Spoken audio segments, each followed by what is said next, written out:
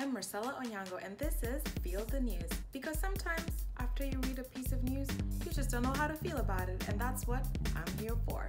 And on this episode of Feel the News, I present to you Freak Out or Don't Freak Out. This is when I tell you about a piece of news, and then I tell you whether you should freak out about it or not freak out about it. Trains filled with poop from New York and New Jersey have been stuck in an Alabama town for 2 months now, making the town smell like shit. Freak out or don't freak out?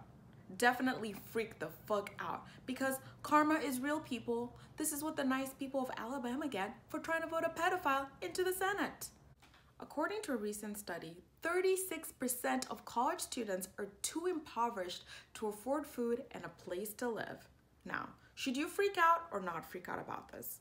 Definitely don't freak out. Chill the fuck out, because college is a place of learning, and there's no better place to teach underprivileged kids about the real world than showing them earlier on in life that the wealth of your parents dictates your comfort and access to a good life. This way, when they graduate from college and all their wealthier friends get jobs through their family connections, they won't be surprised. Fake audio is a thing now. Yep.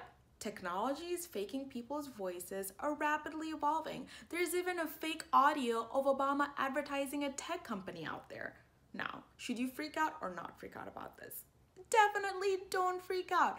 Yes, accountability as we know it will cease to exist, but Shaggy's song Is Wasn't Me will definitely top the charts again. So we will all get to have access to plausible deniability, all while reliving our youths with Shaggy.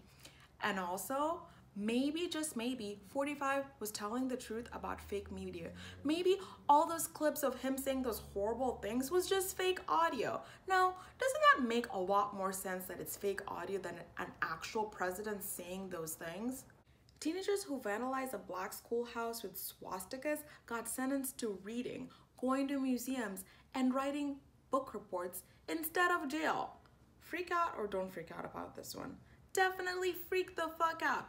When I was a kid, that would have been prison, not homework. Now, I get it. Homework is somewhat of a deterrent. But come on, seriously? If I had homework instead of prison, I would have been cranking out book reports like a printing press while having the most epic stories to tell. Now, these young whippersnappers, they get homework and get to have all the fun, so they get to have better reading skills and enjoy life more than us older millennials? Seriously?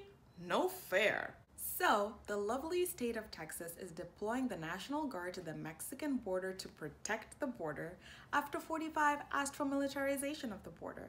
That's right, we don't say the president's name here because it makes us freak the fuck out. Anyway, should you freak out or not freak out about the National Guard being deployed to protect the Mexican border? Definitely don't freak out, because clearly our commander-in-chief knows what is a credible threat to the US, you know? Like the Russians meddling in the election, not a problem. White supremacists, perfectly good people. Black men being shot by police, doesn't even make the radar. Brown children crossing the border for a better life. They will destroy the fabric of our society as we know it, and they must be stopped. Seems legit. And that is Feel the News.